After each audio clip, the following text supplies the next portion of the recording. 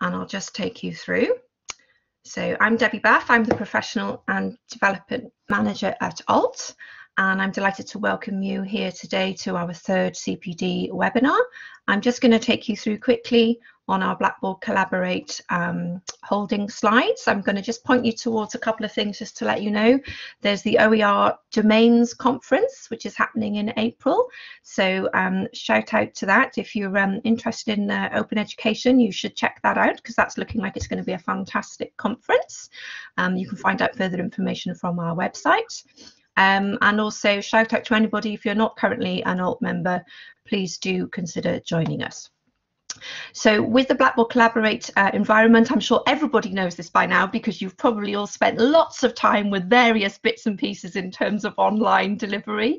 But just to let you know, on the bottom right hand corner there is a little purple chevron, which is your access panel, and that will give you access to things like the chat, where you can say hello with other participants, and also give you access to change your volume, your audio settings, and also your notification settings. So if you're finding that there's a lot of pinging and ponging going on when people are joining, you can actually make it go nice and quiet by using the little cogwheel on the right-hand side there.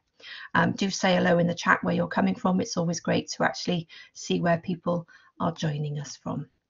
So I'm just going to take you through the rest of these slides because we will be recording, as I say, and we will make it available afterwards. And just a quick reminder not to share any screenshots that may include personal information such as names in the chat, but you're welcome to take other screenshots.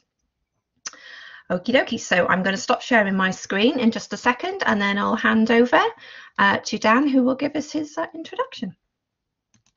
Thank you very much, Debbie. I'm just going to share my PowerPoint slides. Hopefully everyone can see those PowerPoint slides. Please do let me know if you can't see those lovely blue PowerPoint slides there. So welcome to this session where we're going to be talking about how we supported academic staff in the move to online teaching. My name's Dan and I manage the e-learning team at the University of Kent, and with me is my colleague Dr. Phil Anthony. Do you want to introduce yourself, Phil? Thanks, Dan. Yes, I'm Phil and I'm a learning technologist at the University of Kent. So hi, everyone. Great stuff. Thanks, Phil. So the purpose of this session is very much for us to share our experiences of how we've supported our academic staff in the rapid shift to online teaching in the last year. We'll describe some of the challenges that we've faced both pre-pandemic and during the pandemic and how as a team we've responded. We'll talk a lot about what we've called our digitally enhanced education course and how we built this and built on its success to then develop the digitally enhanced education webinar series that we now run at the university. And Phil will talk about that a little bit later on. We hope to share some ideas with you and give you some tips that you can take away and apply at your own institutions. I should say that pretty much everything that we describe and we've done has been achieved without any additional funding or additional resource. So without further ado, I shall crack on. So in terms of this session, we'll give you a bit about the context of Kent, how we provided support to our academics pre-pandemic, and what teleusage was like at the University of Kent before the pandemic. We'll then talk more specifically about the issues that we face around the digital capabilities of our academic staff and how we had to rethink our support model in light of the global pandemic. And it was that rethinking of the support model that really led to the inception of the digitally enhanced education course, which we'll spend a bit of time looking at in a few minutes. I'll then pass over to Phil, who's going to talk about how we keep that momentum running, how we build on the digitally enhanced education course, build new communities, create these communities of practice, and how we've now created this digitally enhanced education webinar series. And at the end, hopefully if we're to time, there will be plenty of time for discussion and questions. Okay, so here's a bit of context for Kent. We've got over 500 academic staff and a further 400 or so graduate teaching assistants and hourly paid lecturers. We've got 19,500 students across our 5 campuses at Canterbury, Medway, Brussels, Rome and Paris. And in terms of the learning technologies, the 3 core systems that we use are Moodle, our BLE, Turnitin for e-submission and for academic integrity, and Panopto for lecture recording and multimedia. We also use a range of peripheral learning technologies as well, including audience response technologies such as Ombia and web conferencing tools and the like. But our three core technologies are the ones that you can see listed here. And it's the job of the e-learning team to support staff in the use of these technologies. Now, the e-learning team is actually quite small. There's 6 of us, including Phil and I. So there's me as the team manager and 5 learning technologists, each with their own unique area of responsibility. And being a small team poses a number of challenges. And it certainly posed challenges prior to the pandemic as well. We often found that we were spread very thinly and had huge demands placed on our time, and we had to really think very carefully about how we supported academic staff with such a limited resource. But with the pandemic, we were suddenly thrust into the spotlight. All teaching would take place through the tools and technologies that we supported as a team, so the spotlight was right on us. And this posed huge challenges in terms of how we delivered training, provided support, and kept our users up to date. So just a note about how we delivered support prior to the pandemic. Most of our training was delivered in a face-to-face setting. So we would book an IT suite, either one-to-one training or small group, and we would typically run through a series of tasks with academic staff. It was very, very task focused. We also ran school-based drop-in sessions where perhaps once a month, one of the learning technologists would be more emphatically embedded within a school or department and on hand to answer questions or have discussions around TEL. I always felt that this helped us improve the visibility of the team pre-pandemic.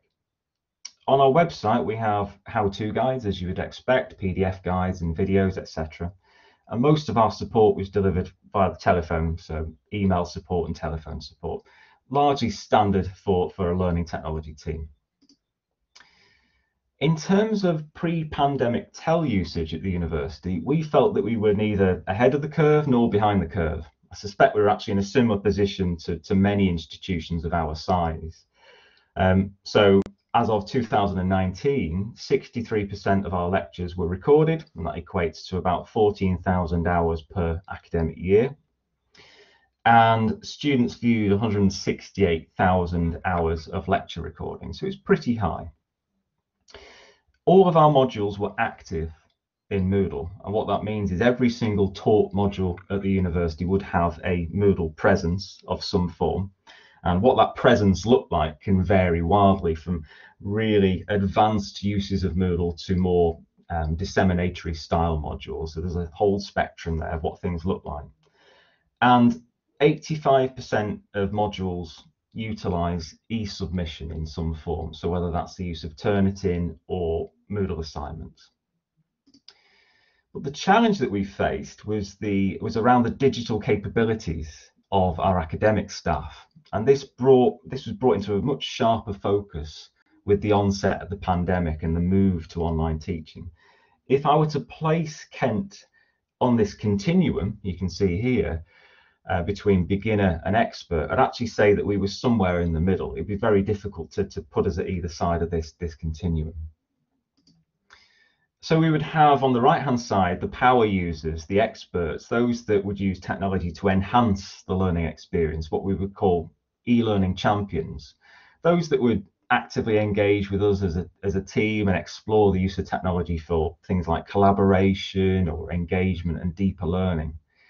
Then at the other end of the continuum, we have those that we would be considered to be beginners, using technology for dissemination and perhaps just using Moodle for sharing resources or perhaps engaging less with things like lecture recording, for example. And in the rapid shift to online teaching, the challenges we faced as a team was how do we provide a sufficient level of support for all users on this continuum? How do you harness the enthusiasm of those expert users without alienating the beginners? And how do you provide a level of support for the beginners without the expert users feeling that what you're providing is beneath them? So that was the challenge. So the crucial question that we asked ourselves as a team in early 2020 was, how do you provide a platform and the skills and the confidence to your academic staff to deliver a high quality online learning experience? And this is the question that we grapple with in the spring of 2020. So we asked ourselves this question: what do our academic staff need? What is it they actually need to transition their teaching online? And we quickly identified that whatever we offered, it would need to be something that was consistent, it was accessible and applicable to all. It would have to be a high quality product. So the first thing we identified is technical proficiency. Now, we've already got, as a team, we've built up technical guidance over many years, so we've already got that, but we needed to look at how this could be put into a more digestible form and something that was more accessible to our staff.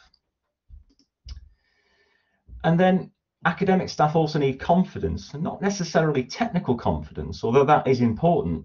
It was more a reaffirmation that just because we've moved online, they don't suddenly become bad teachers overnight. They're experts in their field. It's just the medium that's changed. And we wanted to instill that and give people the confidence to embrace that. And then we started to think about the appropriate use of technology. So show academic staff that this kitchen sink approach is not a good approach, overusing technology. I always find that technology in teaching is best used when it's appropriate and it's used in the right measure. Try and dispel this myth that online teaching necessitates just this technology overload. And crucially, the final point is give academic staff a benchmark. How many of our academic colleagues have actually experienced online education from the point of view of a learner? I would argue not many. We were about to ask 500 academic staff to transfer their teaching online, with the vast majority of them having never seen or experienced what a good online learning experience is actually like. So let's show them. That's our job as learning technologists. And it's this final point about benchmarking and experiencing that informed how we as a team then responded. We needed to bring these four elements together, and the output of this thought process was what then named our digitally enhanced education course. And we became a little obsessed with this term, eating your own dog food, or at least I did. I'm not sure Phil did, but I certainly did.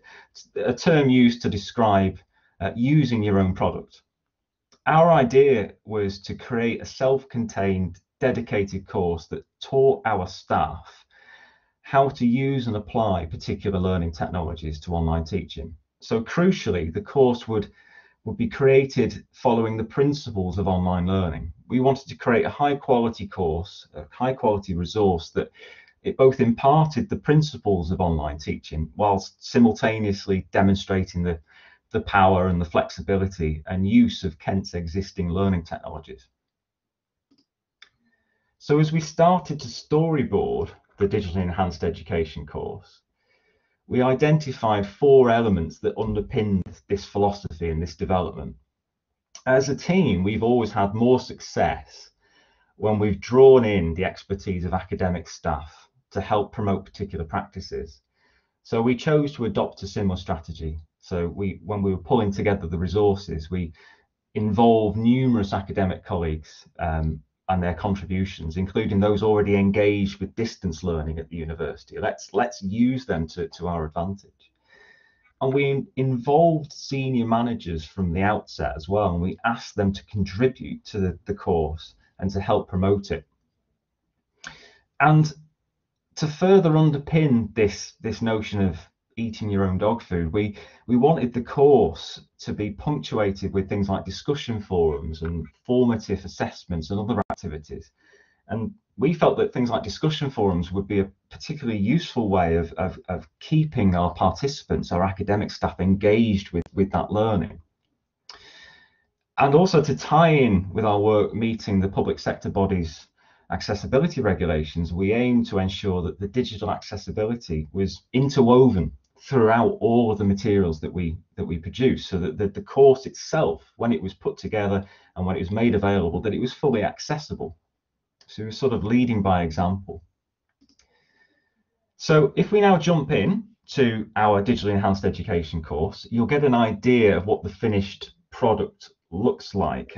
We launched the digitally enhanced education course in the summer of 2020. So hopefully you can still see this on screen. Okay, I'm just going to jump into here. Okay, hopefully everyone can see that. Please do let me know if you can't see the course on screen. We can see that, Dan. Great, thank you.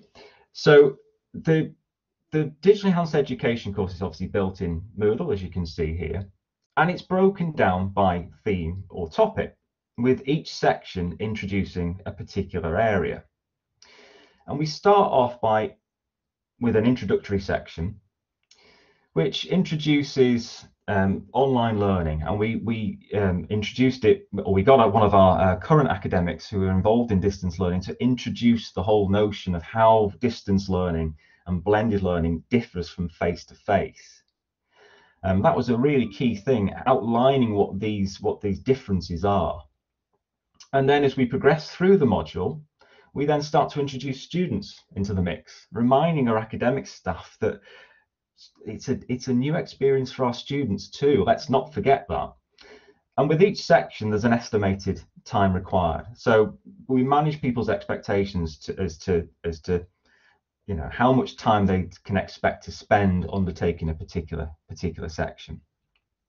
Then as we progress through, we move into what I would call the nuts and bolts. So section 3, section 4, for example, moving into the nuts and bolts around things like course structure and navigation, and reminding our staff that structure is absolutely vital when your VLE is effectively the primary point of contact for learning now. So if I jump into the individual sections, you'll get an idea what it looks like. So this is the introductory section. And you can see that it's split by activities and then additional resources and taking it further. So every section within the module, within the course, is arranged in exactly the same way, sort of level 1, level 2, level 3. The activities, the things here in blue, are the core aspect of the learning. You know, let me know, tell me what I need to know. That's what the activities are there for. That's the absolute core things. The additional resources enable people to find out a bit more if they're interested. So they can take things a little bit further and find out a little bit more. And then the taking it further, the level 3, caters for those experts that I referred to before, those that perhaps want to do even more. Perhaps they already know about the merits of good course structure, but what they actually want to see is what the sort of pedagogic approach behind that is. And so we structured it so that it caters for different ability levels. So level 1, level 2, level 3, and so on. And we applied this consistent style across all of the sections. So you can see we go into section 3, course structure navigation, activity 1, activity 2 and 3, and then additional resources taking it further. And we did the same thing throughout. So we've applied a consistent style and a consistent interface where the structure is very clear. And we're trying to instill and impart this consistent user experience onto our staff. So as they're actually experiencing this as learners, you know, they're looking at it thinking, perhaps this is something I can actually apply to my students in my Moodle modules as well. Now, the discussion forum that we introduced was particularly useful as it provided a safe space where people could air their concerns and discuss issues and share practice. And that was the whole idea of it, where people could effectively say, these are the things I'm worried about when I'm approaching teaching online. These are my issues. And our Vice Chancellor actually actively contributed to this forum. And it was wonderful to see senior people really setting an example and getting stuck into it and engaging in discussions around what people's concerns were. And the course itself is punctuated using formative assessments and provides plenty of opportunities for people to test their knowledge and understanding, so they can actually apply their knowledge as well, which is always really useful. So generally, the way we structured this is that it can be taken in any sequence at all. So whilst we have a general set structure, section 1, section 2, and so forth, covering things like accessibility, using the digital library, copywriting, online teaching, tracking student engagement. They can be generally taken in any sequence, and it's not time constrained, so people can dip in and out of this as much as they want.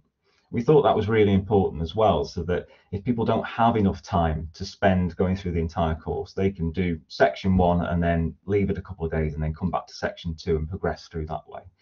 And people found that really, really useful. It wasn't sort of shoved down their throats. It was very subtle, and they can engage however they wanted to.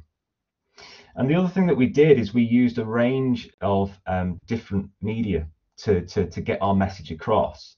So ranging from written to rich media to discussion forums to activities and so forth. And the idea behind that was that it again shows the power of what Moodle is capable of doing and what the current existing tools at the university can do. We wanted to remind people you don't have to buy in specialist tools or specialist software to do this. We've already got the expertise to support this, and we've already got the tools in-house at Kent.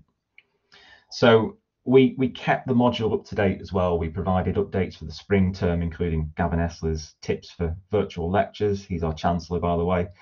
And additional videos that we created in response to feedback from our students' union as to how the first term had gone. So we kept it live and up to date. Jump back into my PowerPoint. Hopefully you can see that again. So we have over 1,755 staff enrolled, including all academic staff, professional services colleagues, and a range of staff from around the university, and that's why this figure is a little bit higher.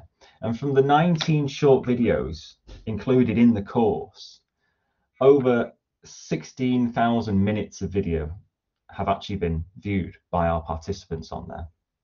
We enabled Moodle completion tracking on the module, and we can see that the completion rate is around 70% of the teaching staff. So around 70% of the required activities have been completed. And we've also, as I mentioned, continued to engage with the module throughout the academic year. So we didn't just create it and just release it. We've kept it up to date. And so we've kept it live by contributing to the discussion forums and by posting updates ahead of the spring term, including Gavin Essler's video, as you saw. So overall, engagement has been very, very high. And it definitely far exceeds the levels of engagement we would have expected to see through our face-to-face activities in the pre-pandemic world. And we spotted an interesting trend with the video content in the course. So there's the 19 short videos in the Digitally Enhanced Education course, ranging from 1 minute all the way up to 8 minutes. And we deliberately made the videos short and punchy so that they articulated their messages quite succinctly. What we found was, unlike longer recordings such as recorded lectures, these videos maintain their audience for almost the entire duration. So the return on investment, so to speak, was actually very high. As you can see in the graph on screen, the average minutes viewed compared to the video length is very, very high across those 19 videos. And so one of our recommendations as a team for colleagues thinking of doing something similar is keep your video content short, keep it snappy, and keep it to the point, because it keeps people engaged. They don't switch off, and we were really delighted to see that these high levels of sustained engagement with these resources. The response to this course was overwhelmingly positive. Many of the comments being posted to the discussion forum itself within the course. Now, that discussion forum was incredibly useful because it enabled people to introduce themselves and to share their concerns, and many commented that seeing each other's worries actually helped them to grapple with their own and realize that everyone was in a similar position. But from the team's point of view, when you can see people saying, I'm worried about how to keep my students engaged, I'm worried about technology failing at a critical moment, from a team point of view, we can sort of put that into a list of FAQs, so we can use that to inform future practice as well. Other comments indicated that the balance was just right, which we were really pleased about, in that the course was able to engage those who considered themselves to be beginners, whilst it simultaneously offered enough stimulation to attract those who were already well versed in the use of learning technologies. So using that level 1, level 2, level 3 approach. So if those present here are interested in adopting something similar at their own institutions, here's some of the recommendations based on what we've learned over the last year. Draw on existing expertise. So if you've got academic champions and power users, involve them. Involve them as much as you can. Academics tend to listen to other academics, which is fine. Embrace that. Use it to your advantage. If you've got people that are already doing something well, get them to put a video, put it in their own words, get them to talk to the other academics. Get this senior management buy-in as soon as you can. Get them behind your initiative, whatever it is. If it's something like this, or if you're creating a whole suite of training, get senior management buy-in, because it adds weight, it adds authority, it adds kudos to what you're trying to do. We benefited so much from having our VC and our deputy VC actively undertaking the course themselves and sharing their own experiences in the discussion forums. It was absolutely crucial to the success of this course. Get the balance right. So go back to that digital capabilities continuum and see where you sit on that as an institution. Make sure you're not pitching it too high or pitching it too low. It has to be just right. Find a structure that encompasses all ability levels, and it is difficult, but our recommendation on this level 1, level 2, level 3 is an approach that we think has worked, has been successful. Make it look good. Make it a positive experience. Show your users what can be accomplished with the tools that are there at their disposal. I like to think we create an experience that our academics then want to emulate in their own teaching. But be sympathetic to the challenges that your users face. Timing is a huge constraint at the moment, timing and workload, etc. So keep things simple. Make things bite-sized. Allow people to do things in their own time, at their own pace. Don't make things more complicated than they need to be. And the final thing to remember is, don't fixate on resources like this just being a sticking plaster for the pandemic. My view, and I think that the team would agree with me on this, this module is something that we want to use in future, regardless of how we deliver our teaching, whether we're back to face-to-face or whether we have a blended mode of delivery. This isn't wasted effort. It's not a sticking plaster. You know, there's a lot of value in what we've created here, and it's something that can be used in future. So it's all well and good putting something like this together, but the real challenge that you then have is to keep the discussions and engagement going once a resource like the Digitally Enhanced Education course has been created and launched. So what I'm going to do is now hand over to Phil, who will talk about how we've engaged our users and been able to build new communities of practice to keep the momentum and keep these conversations going. So over to you, Phil. Thanks, Dan. Okay, I'm just going to share my screen. I think you're able to share your screen, hopefully.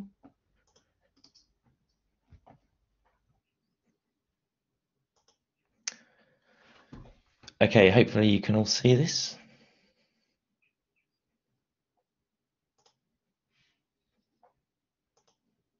Great stuff. Okay, Dan, if you could cover the chat, that would be fantastic. Will do. Right. Okay. So yeah, thanks, Dan. I don't need to introduce myself again because we've done that already. So I will move on to the next slide. Okay. So in this session, or this part of the session, I'm going to introduce you to the Digitally Enhanced Education webinar series. There's a bit of a mouthful. I'm going to share some of the most popular topics that we've had so far in our webinars. I'm going to talk about some of the resources and how they've helped to debunk a few myths along the way. And finally, I'm going to talk about some of the freely available resources that you can find in the webinar community. So why did we need a platform to share best practice on online teaching? Well, I think Dan has covered a lot of this already, but you know, universities have obviously had to rapidly move all their teaching online. Now, with the help of the Digitally Enhanced Education module that Dan showed you, some of our academics have actually done this fairly easily. and they're confident in using the software, and they're familiar with the pedagogy of distance learning, which they've had to kind of upskill on very quickly. However, I think it's fair to say that others have found it a bit more difficult. Now, these gaps in academics, I don't like to say abilities because that's not fair, but in their skill set at that time, were highlighted in a recent student union survey conducted at the University of Kent. We received a 10-point bullet point feedback sheet, and on that sheet it was recommended from the students, or they kind of wanted to see an area where we had kind of a platform, if you like, where we could share examples where things have gone well for academics, just to share practice, I guess. Now, we were quite happy when we saw this survey come out, because we had literally just set this up. We had set up the first webinar and we were due to go, so the timing for us was pretty good. So we were quite happy with that.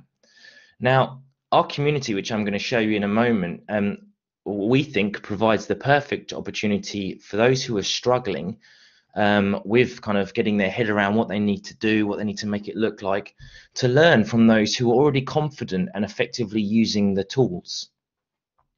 Now, to maximize the sharing potential of this community, we decided to open it up to other universities all over the world and other public sector organizations. Now, at the University of Kent, we use Microsoft Teams for pretty much all of our online teaching at the moment. We found this platform to work really well for us. We found it to be effective. We had a few teething problems at the start, but I think most people now have kind of got their head around how to use it and things like that. Now, for the webinars themselves, at the start, we used just a simple Teams meeting to kind of run the webinar itself, and we would invite people into the Teams meeting. Now, if they were kind of not at Kent, they would be invited in as a guest. After a while, so after the first couple of webinars, the numbers that were signing up to the series got so high, and it kind of led me to have a few sleepless nights, shall we say, about us potentially crashing one of the webinars. So we decided to move over to Teams live events. Now, for those of you that don't know, there are some differences between the two. A Teams live event essentially doesn't have the 300 or 350 kind of hard limit that a normal Teams meeting has. It's open to much wider, I think over 25,000 people. So it kind of removes that worry of crashing the meeting. And don't get me wrong, that's a nice worry to have. But it does have its limitations, and some of those limitations are that the people who are accessing the webinar, they can't turn on their camera and they can't unmute their microphone, which can be a shame because we like to kind of have people ask questions. But the good side is that they can still ask questions in the chat, and the team are usually all there, and we kind of help out and we ask questions that people put in the chat, or we reply in the chat as we're doing here. So that's the way that we like to run it, and so far, fingers crossed, it's been going quite well. So this is as of yesterday. We currently have 1,500 members on the community now, which we're really pleased about. 250 of those members are from Kent, and again, we're really pleased about that. Now, not all of those people are academics. Some are professional service staff. And that's fine, that's good. We need everyone to kind of be accessing this so they can kind of pass on the message as well. And, you know, these people might be helping out academics as well. So it's really important that everyone has access to this. And we also have around 1,250 people from other organizations. Now, I've listed a range of the organizations here, and you can see we have universities, and we have a large number of the people from universities. We also have colleges. Believe it or not, we have a few primary schools that have asked to join, and that's great. We have some secondary schools, and we've got a few people, well, not a few, we've got quite a few now from JISC who have been joining as well. And there are lots of other people. But you'll also notice on here that we have the NHS and the London Metropolitan Police on there, and that might be a surprise to some. But, you know, these people have to train their staff, and they have a lot of staff. So they've been really keen to get involved in this. Now, we got some really good feedback from the Met Police, and they said to me that at one stage during the pandemic, they had 30% of their 50,000 strong staff either off sick or self-isolating. which is crazy. That is a lot of people. And during that time, they were also having hundreds of new staff that were starting every day because of the recruitment drive that's been going on in the Met, or across the whole policing sector, I guess. And all of these people need to have access to online training as well. Now, like us, they had to rapidly move all of their training content online. And the feedback they gave me, they said that the feedback, the webinar series, sorry, has really helped them to do that. It's been a really nice community, not necessarily to kind of upskill their staff, but to give their staff examples of lots of different things that they might not have thought about. And they said it's been invaluable, and it was really nice to get that feedback. So yes, I just wanted to kind of put that across as well. Now, regarding the webinar format itself, we decided to use lightning presentations of around 10 minutes during the webinars. We found that this works really well. The feedback from attendees has been really positive. I know we're asking a lot of our presenters to try and fit in the amount of content that they want to get into 10 minutes, and sometimes we might sneak over that 10-minute cutoff. But you know, in the whole, we're able to keep to that, and I think it's a really good way of doing it. Now, because we keep the presentation time to 10 minutes, it allows us to have 8 presenters per webinar, so a really nice range of ideas and topics that we're able to get across in each of the webinars. And again, we found that this format has been really working really well. Now, after each of the presentations, we have question times. So we have a 5-minute buffer. Okay, so sometimes we might have someone that runs over by 1 or 2 minutes, but that means that then they only have 3 or 4 minutes for questions after that. And then what we'll do is we'll either ask the questions on people's behalf, or if the tool that we're using at the time allows it, we'll ask people to unmute and they can ask themselves. And yeah, I think the format has been going really well. We've been getting good positive feedback, nothing negative so far. So yeah, we're really pleased. So just briefly, I want to talk about the webinar themes. So the first one we have is, well, I should say we've had 5 webinars, including the one that we've got this Friday. So 4 really, and then the 5th one is happening on Friday. 2 of these have been the pedagogy and practice when teaching online. Now this is more of a general theme, so it can include kind of all pedagogy really. So lots of different themes or projects or like, you know, examples, things like that. And again, it gives us a nice range during the webinar. So we've had 2 of those so far. The more specific themes, so the electronic feedback and assessment and technology to develop inclusive learning practices, they've been more specific, and we've just tried to target that specifically down that theme. And again, when we've done that, we found that that's gone down really well. The last one on the list, what can we learn from distance learning? This one is going to be happening in April, so watch this space for that one. And we've got some great speakers for the event this Friday, but also the one in April as well. So please watch this space and join us if you can. We'd love to see you all there. So as I said, we've had 2 of the pedagogy and practice webinars so far. And we started off with these ones. So the numbers, well, they're still good, I think. We had between 140 to 160 people, attendees at those webinars. Now, I've just given 2 examples here of some of the talks that we had. Now, I would just like to say that we have had 16 talks so far, so I couldn't fit all of these on here. And this is no way in to say that these are better than the others. They're all fantastic, but I just wanted to kind of give you an idea of what we were kind of talking about in those webinars. But if you wanted to look at all of them, then please go to the team and have a look in the previous webinars channels, and you'll find each of the recordings listed in there. For the next one, using electronic feedback and assessment to engage learners, we had 200 attendees, so the numbers were going up, which was great. This is what we wanted to do.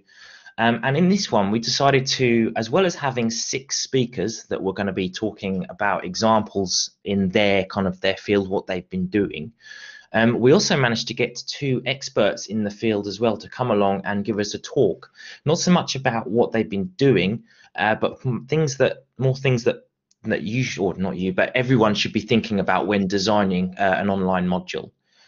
So again, those were really popular talks, and you can find both of those in the previous webinar channel.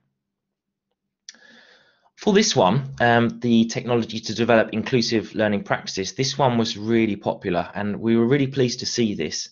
I think accessibility and inclusive practice is really coming to the forefront now. People are really kind of thinking about, you know, I need to have this, I need to do this, and that's right. That's what we wanted. So yeah, we had over 500 attendees, or 501. And again, there were 8 different talks here, but I just wanted to just point out these ones. Now, we were really lucky in this webinar that we had Microsoft come along, and they gave us a live demo on how you can create accessible PowerPoints in live using their tool, so using Office 365 tools. That's been a really popular talk. The other 2 here, we have our kind of our resident expert and general nice guy, Ben Watson. A lot of people know Ben. He's lovely, and he's the guy at Kent who really bangs the drum, and he does a great job. And he said some really interesting things in this talk and things to think about. The last one I just wanted to show you or talk about was Paul George. We were very lucky in that Paul George, he's a student. And he came along and he came and told us about his experiences of trying to learn education right the way through from growing up into higher education. Now, Paul George is a blind student, and that obviously brings a number of different difficulties. So I think his message there was really, really powerful. And that's a great talk. So please, if you haven't watched it already, I think it's definitely worth having a watch, because that will certainly make you think about how you're going to create your learning resources, because I think you need to think about these things before you start creating rather than retrospectively. Okay, if you build it into the start, then the whole process is much easier.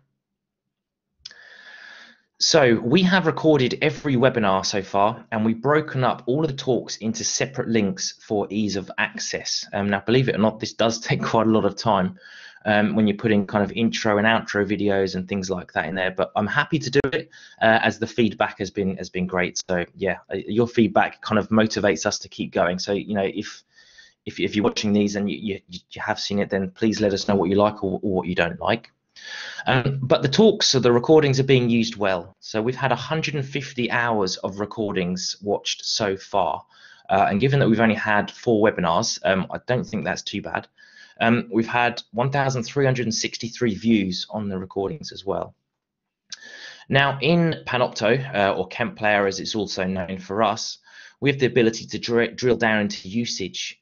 And I thought it's just interesting to say this, but the average viewing time for all of these recordings is around 7 minutes. And that 7-minute marker, that seems to be kind of a golden point to think about when you're creating videos. Okay, that 7 minute, that's really does, I think, capture that attention span. So yeah, I just wanted to put that in there. So now moving, I'm going to talk about some of the myths around students' lecture watching habits. Now, these myths have been addressed or debunked, if you like, as a result of one academic's research. Now, this academic, Laura Bailey, and she's from the School of English, and she teaches in English and linguistics language. Now, Laura, off her own back, she surveyed her students. I think she had just over 100 students, and she surveyed them during one of her online sessions with them. And she had a really good response rate from the students. She had 82 students who gave feedback on how they watch lecture videos, if you like, online. Now, some of the myths addressed here were that, and these are myths that I think I've heard academics coming to me saying, and that is that students, they don't watch the whole video, and that can be really frustrating for the academics or the people that are making the videos, that they're not watching all of it. Another one, and I think most people will kind of agree with this one, is captions at the moment is very much an in thing. And some academics are saying, look, I just don't have time to edit these captions. So like, I think then students aren't watching them, so I'm not going to invest my time in watching those. Now, I'm not going to get on to whether you should or whether you shouldn't be. That's another day, but I think that was just one point that I wanted to make. So when I go on to the next slide, I've included just a few of the findings here. But if you watch the recording on the previous video, I included a link just there. You'll be able to see all of the results. So interestingly, 50%, so 41 of the 82 students said that they did use the captions. And some even commented in an optional text box at the end of the survey that they relied on these captions for their learning. I think that's really interesting to know. And kind of we've publicized these findings in our team, and some academics have gone, wow, okay, maybe I need to rethink where I kind of put my time into this. And I just thought that was a really interesting finding. Now, the middle stat was not really a huge surprise, given that a lot of academics release recordings on a weekly basis. But I would say I think it is nice to see that students do watch the recordings when they become available, and they don't leave them and then binge watch them closer to the assessment. Now, we don't know yet if they do also then binge watch them, but it's nice to know that they certainly watch them as they're released. I think it was also interesting to see that 82% of students said that they watched all of the recording in one go rather than skipping to different parts. And again, this is something which we've put into the community. We've been promoting this. So I think, and some people are thinking, oh wow, okay, well that's good. Now, as you saw earlier, as I mentioned earlier, in Panopto, this is something we can check. Okay, so we can check to see if students are watching the whole video. And this is something that we plan to do, as I have just got ethical approval to roll this survey out on a larger scale at the university. So I now have 4 schools, or 2 academic divisions, have agreed to survey their stage 1 students. So we're going to go for two modules in each school. So I think it's 8 different modules worth of students. So we're going to have a really nice large data set on this. So watch this space for the next recording as well. So on to the next one. One of the topics that has attracted quite a lot of interest, and I'm guessing that many of you might have seen this one already, is the camera on, camera off question. Now, there's a link just here to the blog article that I'm going to be talking about. And again, with this one, academics are often saying to me how frustrating it is when students don't turn their cameras on. Okay, as seeing students' faces when they're giving the lecture helps the lecturer see natural cues in the students' faces as to whether they understand the topic or the concept. Okay, and you know, I used to teach a little bit in sports science, and I can completely get that. I completely understand when you're talking about something, if you can't see anyone's faces and no one's contributing to the chat, you just think, what do people understand or not? But what I will say is that there are a number of reasons why students might not turn their cameras on, and we need to remember that. Okay, so and this blog post puts forward a number of good reasons, so I'd encourage you to have a look at that. So some of those examples, there might be their home environment might not be something that they wish to share with the group.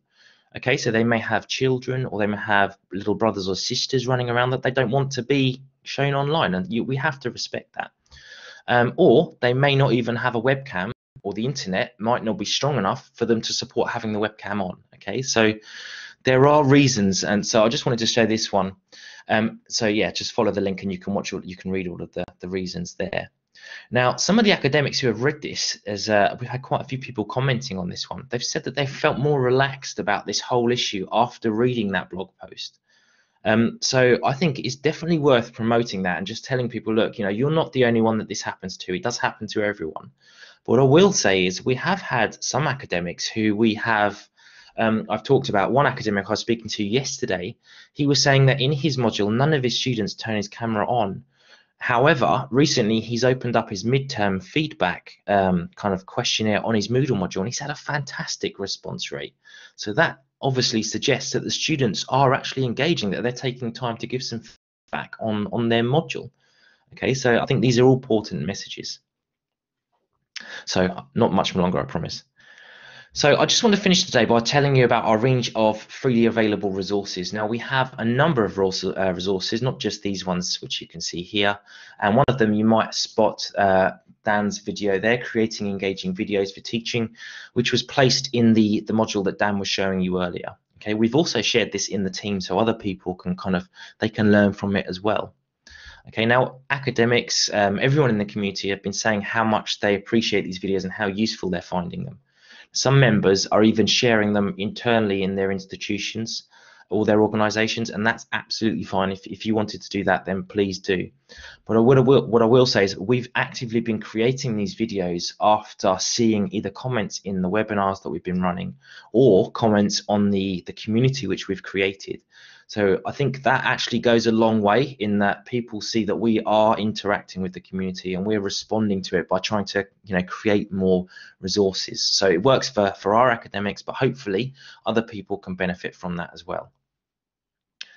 And finally, and this really is finally, what I would just like to say is we have our next webinar. It's going to be this Friday, okay, and that's the pedagogy in practice when teaching online theme. So we have a range of different topics in there. As we said, colleagues from outside of the University of Kent are very welcome to join us. So please feel free to circulate the link if you think your colleagues would as well. You can do that by clicking on the link in the slides just here. If you haven't already, and then I will add you to the Microsoft team link to the series and you can access all of these resources. Now, if you would like to present at a future event, we would love to have you. It'd be really nice to see some people here giving some talks. Please complete the form via the link at the bottom and I will be in touch. That's me. Thank you very much. Thanks, Phil. If I just reshare my screen, because I had a couple of final slides as well as our contact details and things. Which if everyone's happy for me to share that, I will do that now. I think we've got a little bit of time for discussion. Once again, thank you to everyone that's attended this session. There's been some really good discussion in the meeting chat. So it's nice to see that other institutions are doing similar things. I don't know whether anyone wants to chip in with how your own institutions have responded to these challenges around supporting your staff throughout the pandemic.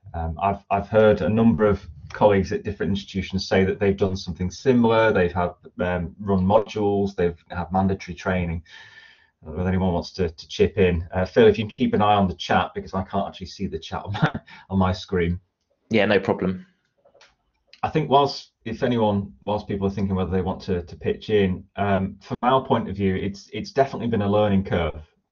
When we first went into lockdown a year ago now, it seems like such a long time ago, I think it's fair to say that spotlight suddenly turned on us as a team, and we went from being, oh, what's a learning technologist, what do you guys do, to everyone knowing who we were and exactly what our role was. So in terms of the visibility of the team, it's been great, but it was quite high pressured in that we suddenly had to have all the answers, and I don't think we do have all the answers. But what we found is that by creating these resources for academic colleagues and by running the events that Phil's discussed, we're learning more and more about the best ways to support staff and what the issues are, and so it's an evolving, iterative process, which I find particularly useful. Phil, do we have any questions there at all, or just stunned silence maybe? We don't have anything at the moment, no. Okay, that's fine. I think I'll pick up on this second question I've got here as well. Is just to reiterate, I genuinely think that initiatives like the Digitally Enhanced Education course and the Digitally Enhanced Education webinars will have a life of their own after the pandemic, in the post-pandemic world, whatever that will look like. I don't think we're ever going to go back to face-to-face teaching, because I think what we've demonstrated in the past year is whether we like it or not, the world didn't end when we went online. That there is a whole continuum of quality out there, and I think students would have a lot of input on this, but I think we've demonstrated that it is possible to change quite rapidly, and that the support that we provide, that we've generated over the last year, can be reused and repurposed. And I think that's definitely a good thing. Dan, we do have a question from Fiona, if that's okay. Yeah, sure. She's asked, was the DEE course compulsory for faculty staff? That's a very good question. Compulsory is a dirty word at the University of Kent for some reason. There's so many things that we would like to make mandatory, but we've been unable to do. So the short answer is no, it wasn't.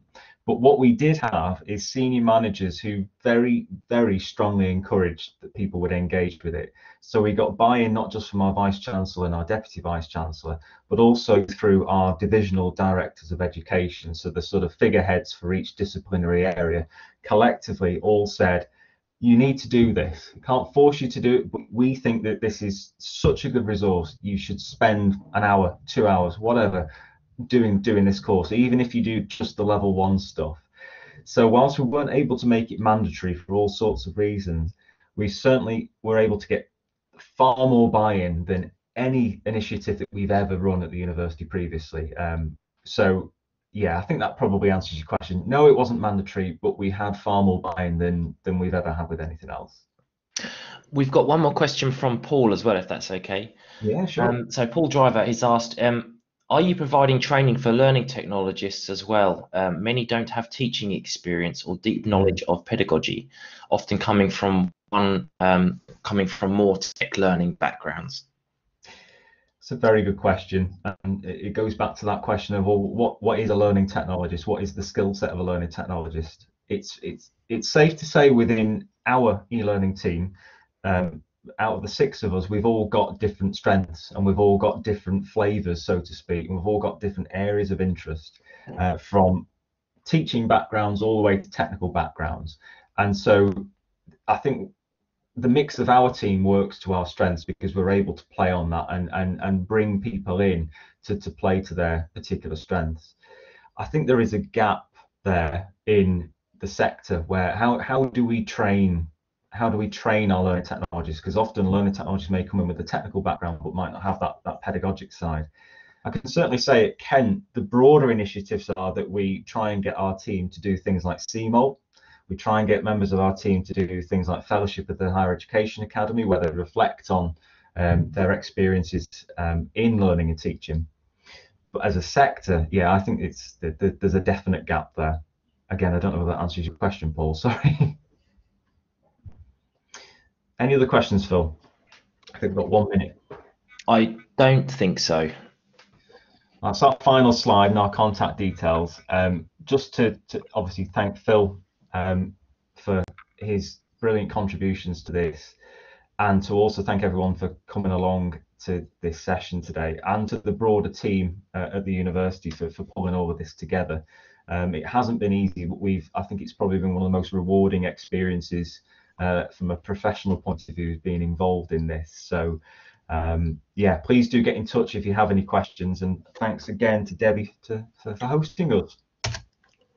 Well, you're very welcome. Thank you very much, Dan. Thank you, Phil, for that. That was really, really good. Thank you so much. Really, really grateful for you giving up your time to do these webinars for us. And obviously, thank you to everybody to coming along as well. I popped the link into the events page in there for you because we'll be advertising any future CPD webinars that we'll have on there as well. But yeah, that was really great. I didn't know if you want to send me your slides afterwards, and I can make those available to people, because obviously you were sharing your screen, weren't you? But of course, yeah, I will send the slides over. That's great. We'll also make the recording available as well. But yeah, thank you very much, everyone, and yeah, have a good rest of the week. Thanks everyone. Thanks everyone. Take care, everyone. Bye. Thank you. Bye.